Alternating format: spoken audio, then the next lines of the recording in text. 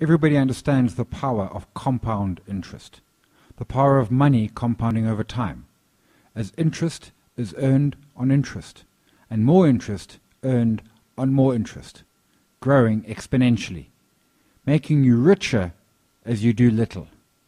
But what of compound costs? Costs eroding away at your investment, eroding away at your savings, little by little eating away at your profits, but always eating, always making you poorer.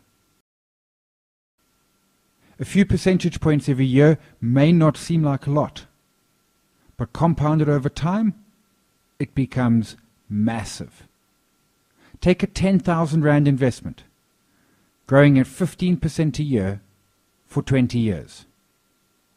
At 3% cost per year, it's worth 89,000 after the 20 years.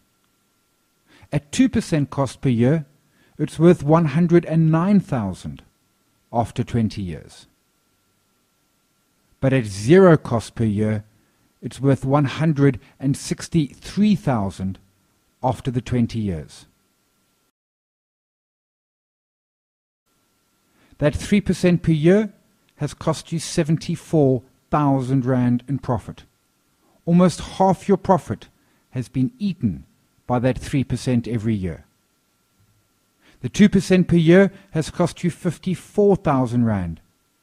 Almost a third of your profit has been eaten by that 2% every year. Always watch costs. We have to pay them in the investment game, but keep them small.